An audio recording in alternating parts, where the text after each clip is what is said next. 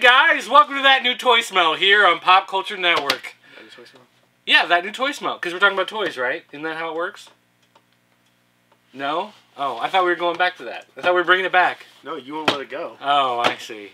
Hey guys, welcome to the show here on Pop Culture Network. And today we've got actually some review sample toys that we're going to be looking at today. Yeah, which is amazing considering it's been a while since we've done any toys. Yeah, it's gotten a little hard to do a bunch of toy reviews recently. Hard? Hard. It's gotten difficult. Yeah, it's been a really tough time for us. Because, you know, there's that, I had that thing with the guy. There was the one thing with the guy. Who did that? Yeah, the internet. And then I had that, well, I mean, there was that one day that I just had a bunch of stuff. Oh, and you had to pay that bill that... I did. I had to... In fact, at one time I was standing in line at the checkout counter at the grocery store, and I had to text him to send me money by PayPal, because I didn't have any money at all to buy groceries. You had to eat that one time. Yeah. And that... So, yeah, totally, I mean, it took just, all the time. Woo! I mean, that was just Monday, so... Yeah, no, guys, I mean, like, honestly, we've got stuff piled up that we have been wanting to do videos on, and part of the thing was, like we said this summer, we were going to be moving into a new building, so we're going to set up a studio, we're going to have a dedicated spot for doing the show, a dedicated spot for doing these reviews, we'd have the equipment set up and ready to go, so it'd be quick and easy to get in there and film the stuff and get it out and have a lot more content, and then... like the guy sent us a lease and it had a whole bunch more money on it that he wanted, and we've been in negotiations with several different locations now for the last, I don't know, 2 months, and finally, probably even longer than that, and we finally... oh, it was like July or well, June. It's been a long process, let's just say that, but we found a spot, we actually have an agreement, and we are... hopefully by December 1st moving into this location. Woo! And we're going to have our studio in there, and hopefully... if we get the keys and we can get in there, like, we might do a couple shows, like, while we're moving stuff in, so you can kind of see the transformation of the place. And so that could be kind of fun. Yeah, and I'm going to try to record, I'm going to do some recording of the actual store as it sits now, and then when we get over there, I'm going to record sections as I'm moving in, and let you guys take a look at the whole new store and all its amazing glory. It's not going to be that great. But it's going to be... but it'll be a nice 30-second video package. Yeah, it'll be a bigger location. I mean, we're going to go about 2.5 times bigger than our current location, so that should be good for us. So plus moonshine party room in the back. Party room. VIP room. With moonshine. With moonshine. It's not the champagne room, it's the shine room. Huh. Yeah. Because I'm a hillbilly hipster, in case you didn't know. That's how it works nowadays. Duck Dynasty in the house. It's not about Pabst Blue Ribbon and, like, hating movies that are popular. It's liking Duck Dynasty and growing a beard. And drinking shine. And drinking moonshine. Okay. Corn whiskey. Alright. So anyway, they sent us review samples of stuff that we're going to take a look. Now, this has been out for a while, but for whatever reason, they sent us a review sample of it out of the blue. So this is the Kreo Star Trek Transporter Trouble playset. This comes with Scotty and a Klingon and a transporter. So we'll play around with that. We'll actually build this and play with it, and do the worst celebrity impersonation voices that we can possibly muster. We'll do that. Why not?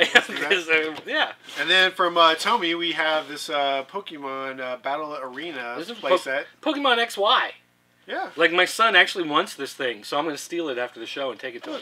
It does things. Hold on. It's coming. It's coming.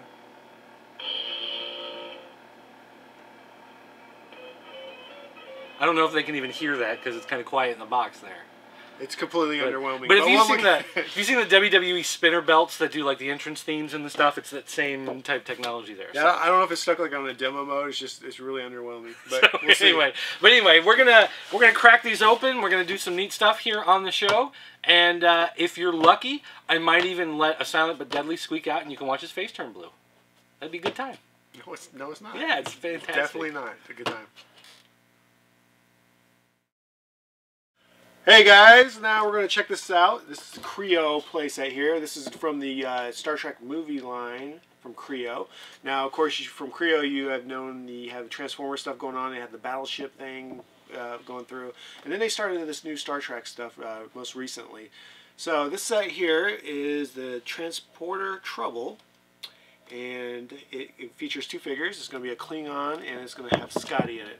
So what I'm going to do is I'm going to open it up real quick, and then we're going to take a quick look at the set and see what it's all about. It's only about 65 pieces, so it should only take a couple minutes. Alright, so in the box we have, of course, the instructions, which are obviously important. We're going to need those. We have a sticker sheet. Looks kind of, looks like they just took photos of the movie and just stuck them on the sheets here. So we got 2 figure bags, which is awesome that they do this, because it's just, I mean, if you just want the figure and you don't care about the set, you pull the guys out really easy. And then we have 2 bags. We have a big bag and a small bag with some like castle style pieces here from the L word that we won't use.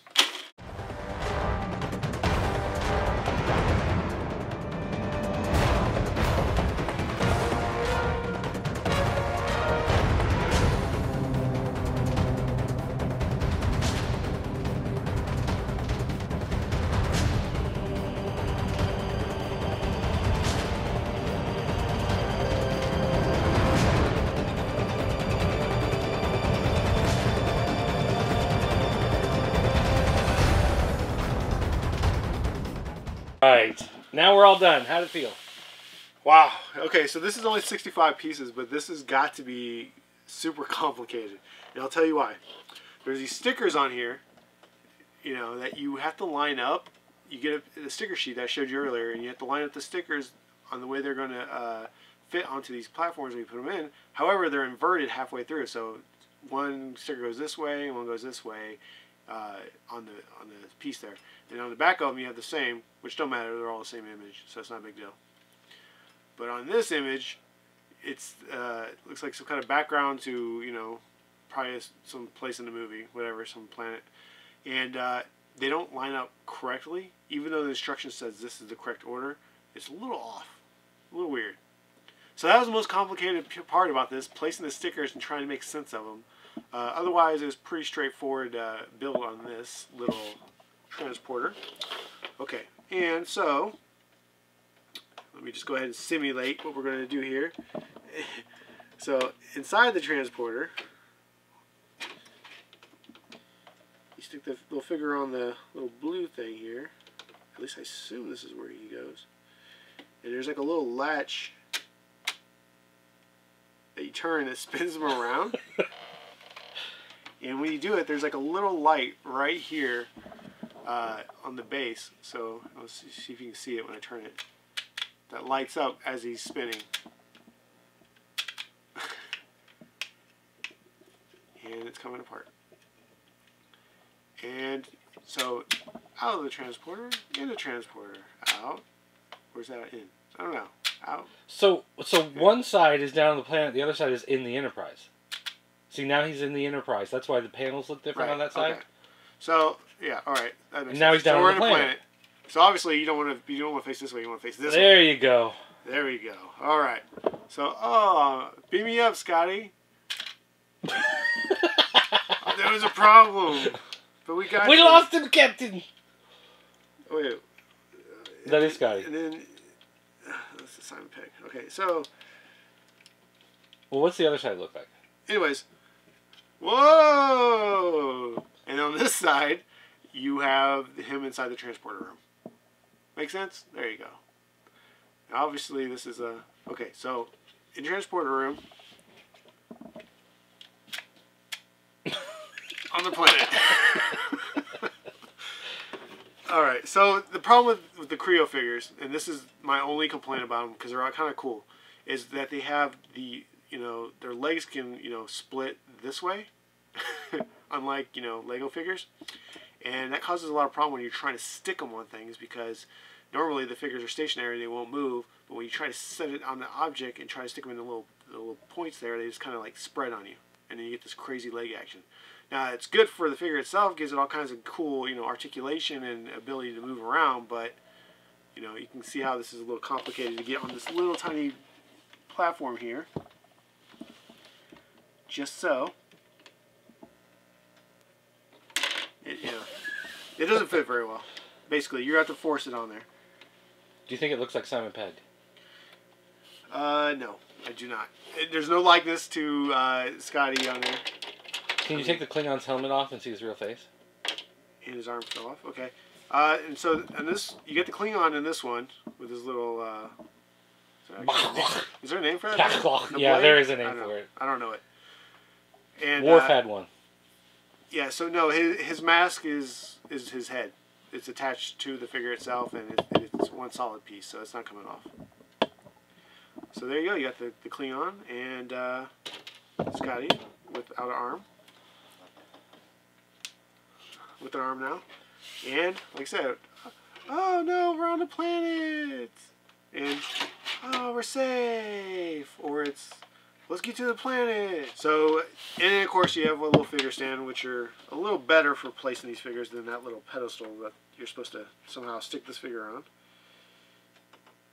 And generally, this is how I keep all mine, because I don't really care usually about these little sets so much. So I put them all on the little figure stands, and there you go. Just like you get out of the little blind packs. How does it compare to the box? So, how does it compare to the box? Good question, guy. So the likeness on the box and the actual finished project is pretty much the same. This is obviously a computer render of the build. And I mean, this is it basically. Although, you know, you would think this little glass piece here is going to be all blue and nice and shiny, and it looks like it's all foggy, and it kind of looks like they took one of those old CD plastic tube cases and cut it. You know how those are really foggy? Same kind of plastic. So, you know, this should only take you about 10 minutes to do. The stickers are probably going to take you another 10 minutes. And trying to figure out they line up will take you another 10 minutes. So you got about a 30-minute build, which should be, you know, a 10-minute build, depending on your skill level. Mine's not that great. So there you go. This is Kreo's Star Trek Transporter Trouble.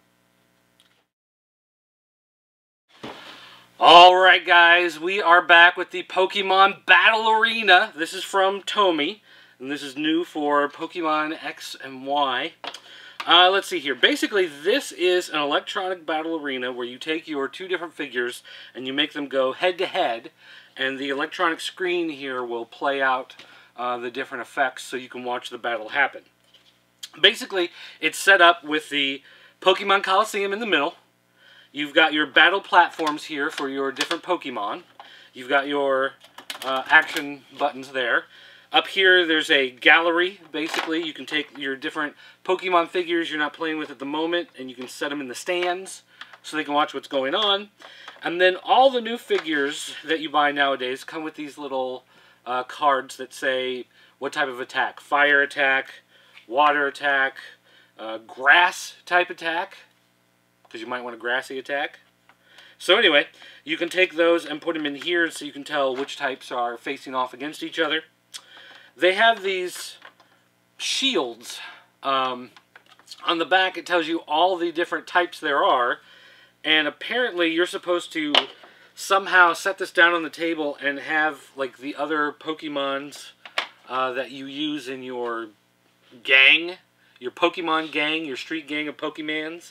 You hide them back there so that they don't know what type you have ahead of time, I guess. But, I mean, I don't know. It's whatever. So you've got that set up there. There's one for your buddy, too. And you take your Pokemon, and there are basically two ways of playing. Besides the fact that there's one player, you versus the computer, or two player, you versus a friend, they also have a quick play mode and a battle mode. In the quick play mode, you just kind of attach your figures in here, and it'll give you a countdown timer on the clock. And what was that? It sounded like a camera taking a picture. Weird. It'll count down, and you do what's called a tug of war, where you basically just start pounding on the buttons, and you're trying to move the thing towards you or away from you. I'm not exactly sure how it works. And then you push your guy forward to attack. And then once you initiate your attack, you'll see it move across the board, and when it gets to the other side, if it's coming at you, you pull back at just the right time in order to try to block the attack. So you'll take less damage. Now that's in quick play mode. In the real battle mode, you actually maneuver this little disc around, and you slide it, sideways, forward, backwards, twist it, whatever, going through the 17 different types, trying to find the type that you have, because it will actually keep track. If you've got a water type and it takes an attack from the electric, then it takes more damage. I guess that's how it works. So you've got that paper, rock, scissors aspect of the different Pokemon types against each other. So like I said, there's 17 different ones, so it can get a little time-consuming trying to maneuver it, because you really only have forward, back, then you turn it sideways, forward, and back, and that's what's going to make it switch to another 2 that you can do forward and back, or switch it sideways, switch to another 2 to go forward and back. So, depending on which one you're trying to get to, you might be fiddling with that for quite a while before you get to your battle types. But as far as the game goes, it says that you pound those in order to play this tug of war to try to pull your attacks or push your attacks. I'm not exactly sure how it works, because we tried it for several minutes and it really didn't seem to make a whole lot of difference one way or another what we were doing. It just kind of,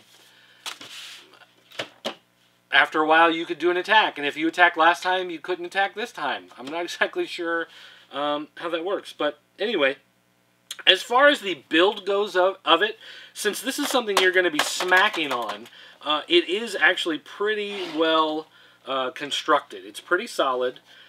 Even this battle piece snaps into place back here in the back of the Coliseum.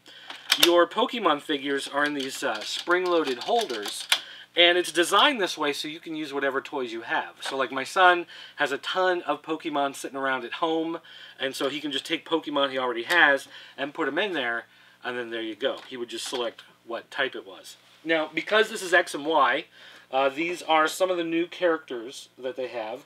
So let's see here. This is Chespin, is the little green guy. We've got Finnegan, is this little puppy dog looking thing. And then we've got Froakie, which is the little blue frog. So those are your 3 X and Y Pokemon that come with the set. So I think the sound is kind of hard to pick up on camera to get it right because of the motors and everything, but we're going to try to position the camera and kind of get an overhead view on this so you can see the images down on the screen and maybe get some of that sound. And maybe I can try to beat Killen, but when we were playing before this, trying to get the game down, he beat me 4-0 on this game. So apparently I cannot catch any of them at all. Yeah! Here it comes. Here it comes. You sure it's even showing up? Alright, you ready? Yeah, what are we doing? Oh, boom! Gotcha. Oh. Haha, blocked it. What?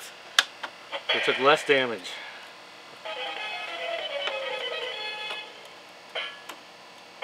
What are you all set up for? Oh! Yeah! Oh. It's a frog, he jumps.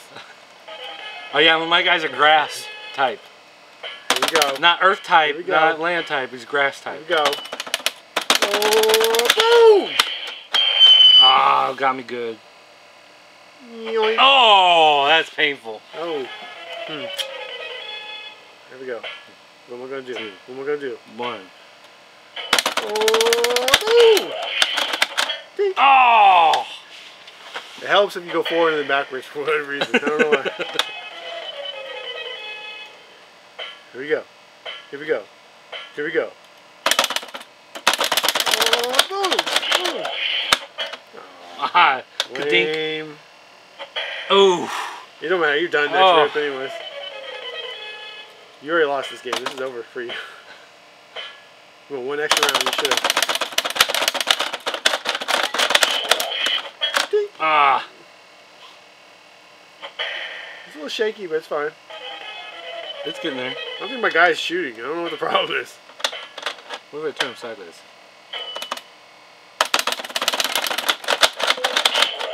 You lose.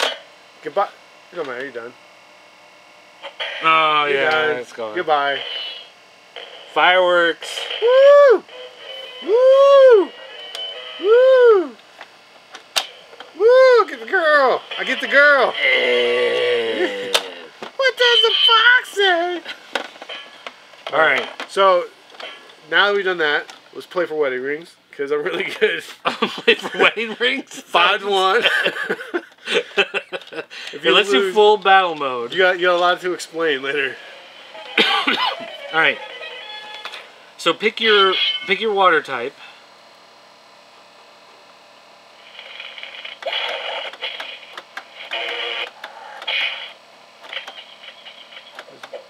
What is that? I don't know.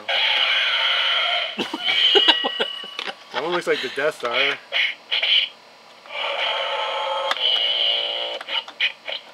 Water, there you go. Alright, and I'm grass.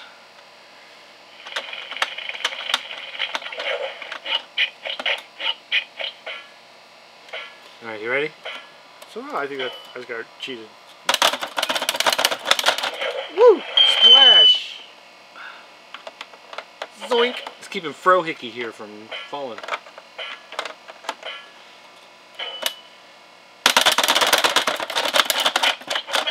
Ah!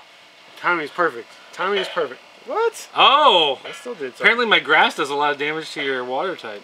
Yeah, surprising. I'm gonna kick your grass. Yeah. I don't even know how to time against that. Oh! What is that? Oh, no, no, no, no! Ah! Oh, yes! Yes! Yes! Woohoo! Woohoo! Woohoo! Woohoo! So that's the first time you've ever won, so it'll never again say P2 win, so have your moment. Yeah! Although you set me up by making me pick water. Alright, here's what I'm starting to think. In Pokemon, they always, like, take turns. Like, it's one person's turn and the other person's turn. So it shows an arrow. So I think when we do the back and forth, it's how strong your attack is. Like, I'm trying to weaken your attack, and you're trying to make your attack stronger by doing that tug of war. And then you attack. I can't attack. That's why it never works for me. It's like we have to go back and forth, taking turns, how strong it's going to be, and then trying to block. So it's like you can't attack every time. You have to take an attack. I have to take an attack. We go back and forth. But we're fighting to see how strong that attack is. Seems like the player won. It seems like the first one to go first is always going to win that battle, generally. I was player 2, though, and I just won. This guy's right. I think the paint came off your frog. That's so weird. Okay. We got some paint rub already on the thing. Because we're getting too out of hand.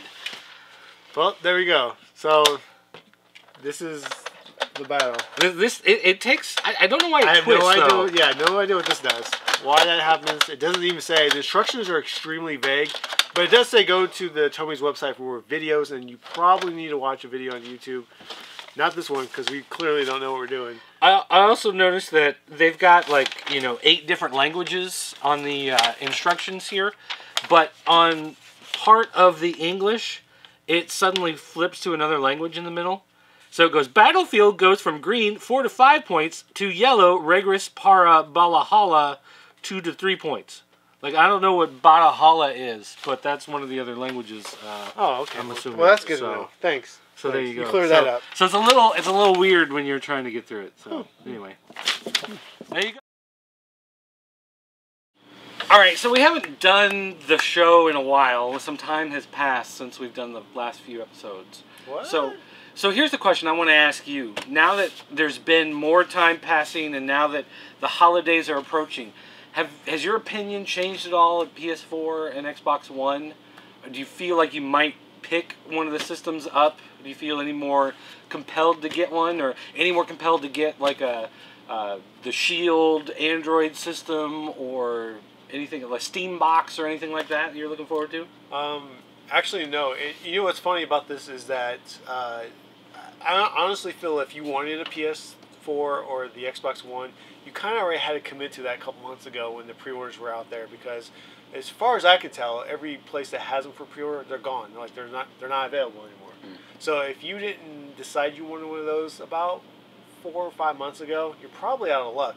unless you want to go to eBay and pay the crazy rates, which I'm sure this year will be no exception. I personally, I don't know. I'm not going to buy this new system because I have a lot of value left in my PS3 still, in my 360. I have a million games I still need to play. I'm kind of happy these newer systems are coming out because it's going to kind of take a little bit of a price reduction on what's out there currently, and I can pick up some more stuff cheaper. I'm happy with my PS3 and my 360. The games are good. They look good on my TV. They're fun. I think maybe they're just slightly ahead of where they need to be right now as far as the next generation of gaming, and I just can't spend $500 on a new system right now.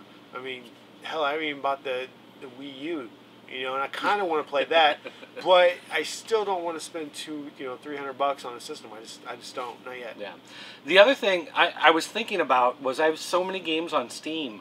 I might buy a Steam box just to have it on the TV with a controller, because I have so many games I've bought on Steam because they do all those humble bundle type things where you get like a dozen games for $6. So now I've got like the Batman Arkham City and Arkham Asylum and Fear 2 and Fear 3 and the other day I was even looking through Steam. They had games on sale for Halloween, all scary games, and I saw a game and I was like, oh, I'd kind of like to play that. Maybe I'll buy that. And I clicked on the thing and it's like, you already own this. Like, this is already in your library. I'm like, oh crap, I already own this game. I had no idea. Yeah. Because I've got like 60 games in my Steam library because I keep buying those bundles. That's the same, but I think I'm more around 120 games now in my library. And games I haven't even thought about playing yet. But the thing about the Steam box is I don't really have, not too many of the games that I own I don't think, translate well for me on a controller. Like a lot of shooting games I have, I prefer using a mouse and keyboard. So, versus the controller, I'm a lot more faster and more accurate. Well, why not just get like a Bluetooth keyboard and mouse then? And just use what's the point of that? I'm sitting in front of my computer anyways. Well, you can get a giant screen TV. Do you have a 52-inch computer monitor? No, but I don't want to spend $100 or whatever the $200 the Steam box is going to cost just to do what I can already do. So, I'm not on board with that. Yeah, but you got to keep your computer open. You can't game on your computer because you have to edit the video for all the shows that we do on the Pop Culture Network. No, man. When that thing's editing itself, I'm playing games, and when I'm done, I'll go back and edit. So, I got 2 screens, dual screen. Yeah, so do I. You got to have that. So what else? What else? What else? What else? Are you still buying trading cards? No, actually, I stopped. And you know what's funny is I took all the trading cards to the Toy Man show, local toy show here in St. Louis area, and I just took pretty much just all trading cards, filled a 8-foot table, as many as I could fit on there, and sold them anywhere from $1 to $3 a pack, and I sold probably $300 worth of trading cards, which it doesn't seem like a lot, but considering they're only $1, $1, $2, or $3, that's a lot of trading cards, and so it gave me hope through that testing market that I should be, bringing those back to the store and sell them and have no problems. And there are people that come in the store right now who are asking me, hey, where's the trading cards? I put all of them in storage since we're about to move. I just decided not to bring them back out. So yeah, I think once we get over to the new facility and I set up the trading cards, I will probably add some to the mix every so often and keep certain ones that are low on stock restocked. I'm beginning to think, though, that you could do an entire store of just the Big Bang Theory mini Mezits. Because those things have been flying out the door. So Funko does blind box mini figures, and we've had several. The DC, we had Domo DC. There was we just recently got Nightmare Before Christmas blind bag minis, of course. About $6.95 per. And there's Walking Dead that sold really well for us. Oh yeah, those sold, yeah. So we got the Big Bang Theory, which has been out for a little while, and I finally got some in the store. But I guess I didn't realize how popular Big Bang Theory really is to just random people. And people have just been buying them up left and right. We opened the case, and within less than a week, we're down to like less than 10 of them now. And that's pretty good. And it's a lot of people buying multiples. Like it doesn't seem like the per transaction is just like one figure. Like it is with a lot of the other ones. Like the DC Domos, they would just buy one. Because you don't know if you're getting like Shazam or Batman, so it could be cool, it could suck, whatever. But with Big Bang Theory, they're just like, oh, I'm going to buy 3. I'm going to buy 4. It's like people just buying a bunch of them to open them up because everybody's trying to get Raj, I guess. That's the big one. What? I don't know. I don't know. I like the shows. It's good. I'm not into it. So it's not a big nerd thing for me. It's so weird because the box that you get these things in, you open the box and then like the figure inside is like tiny. Yeah. Like these it's blind like box 2.5-inch Funko figures, and I'd probably buy more of them if there was some sort of cheat, like if they had like UPCs or stamped numbers, like some of the other blind bag stuff, like the G.I. Joe and Transformer Kreos. You can look them up and you know which one you're buying. If they would do that on some of those, I might buy more of them because I kind of like the little figures. But for them being blind box, it's like I don't want extras because I don't trade with anybody. Like, I don't have a group of Funko traders in town to be like, hey, I got 3 Sheldons in the Green Lantern shirt. Can you trade me for a Leonard? You know what I mean? So, there's got to be a website for that. I'm sure there is somewhere, but I just don't do all that stuff by mail. But anyway. FunkoMiniTrading.com. Although there's a bunch of Lego mini traders. In fact, our boy Nick Ochoa, he got me the sex robot Lego. Oh, really? So I'm finally getting one of the sex robots. See, I just buy it. I just go to eBay and buy the ones I need. I'm missing right now. I have a. It's funny that you said this, the Lego minifigures, because I recently been going through my garage trying to find stuff that I want to sell, for Christmas time and get rid of things I don't need. And I have in my garage right now a sealed case of Series 1. Oh. And I'm talking a master case that has 2 cases in it. So it's actually 2 full cases sealed in a master sealed box. And I was looking on eBay the other day, and I purposely bought extra cases of these minifigures to throw away or put in my garage. Throw away? And, well, if it's not in my hands, it's in the garbage.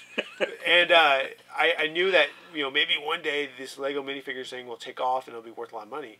So I looked on eBay to see how much one of these master cases are selling for. Well, wait, first, before you say that, how much did they cost when they came out? When they came out, I think I spent, I want to say $140 for this case. For the master case? For the master case. Okay. And I don't know, I can't remember if that was per the case, so it might be times 2, or I'm not sure if that was for the one because it's been so long. And right now, as this recording is going on, beginning of November, I looked to see what they were selling for that master case. They are about $1,400. Whoa! So, yikes! and those are the prices that they have sold for, not what they're asking for. That's the selling price of the last 4 or 5 that have sold. So I have one of those. I have one Series 2, and I'm pretty sure I have a Series 3 sealed case somewhere. So are you gonna sell it? Yeah, I think so. I don't imagine it's going to go higher than that. If it does, it'd be slight. I just can't see it going beyond that value.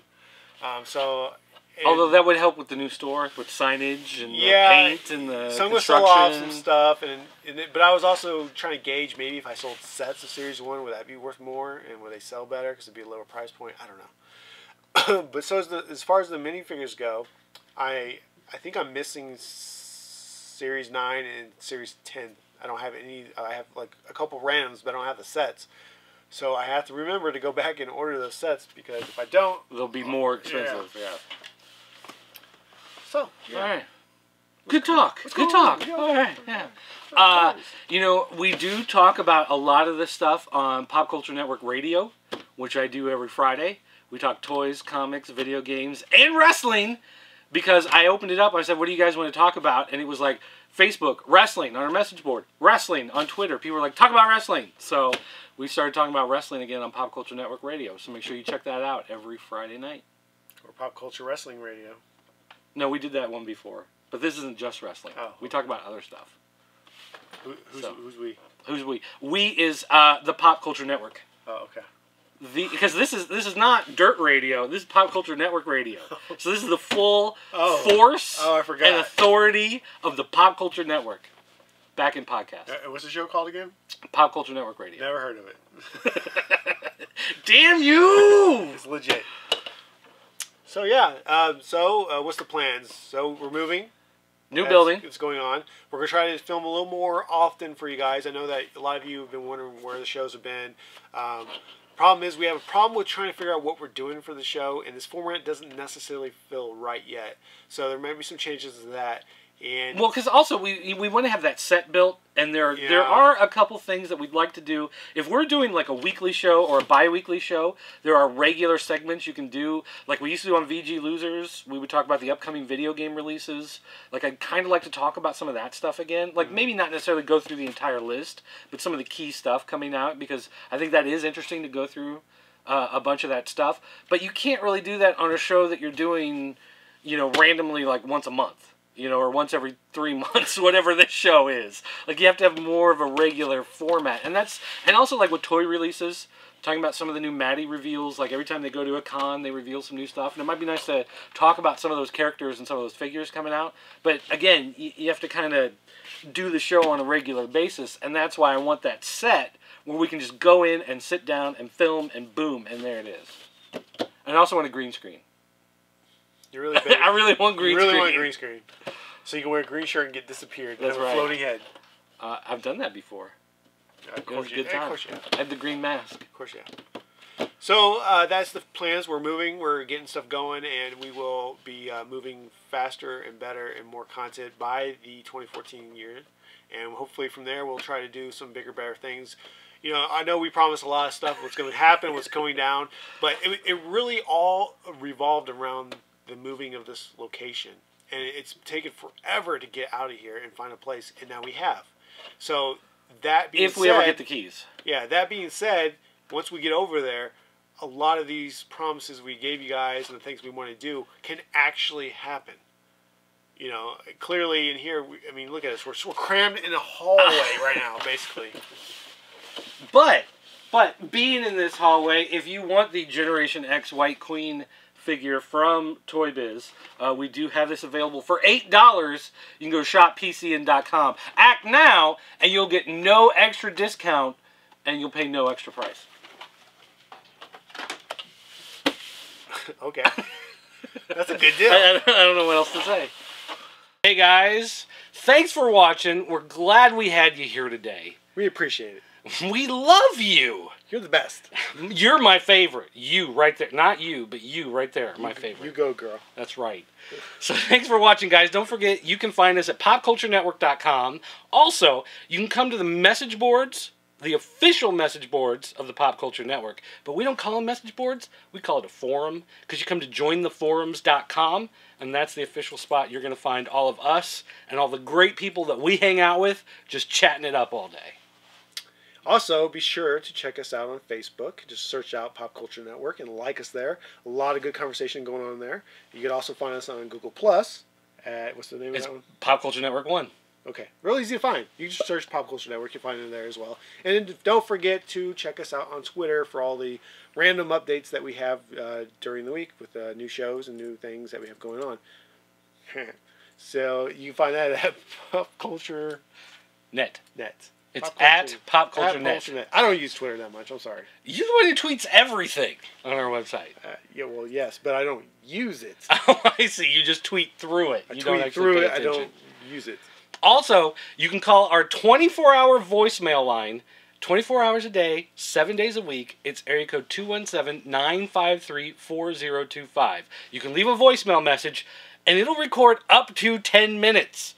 Although, if you want us to use it in some format, try to keep it like maybe 20 seconds. I mean, the 10-minute voice messages you guys leave are fantastic. But, you can't really use them for anything. But thanks for leaving them. Yeah, we appreciate it. And also, you can come see us live in person at our store. Currently, as of today, we're still in our 1021 Junction Circle, Springfield, Illinois location. But sometime in December, we'll be over at our new location, and I'll give you the address when we move there because I don't remember it off the top of my head. Is that the Yard Shopping Center? It's the Yard Shopping Center. Or is that the Chatham Square? It's about a block away, the Yard Shopping Center. Okay.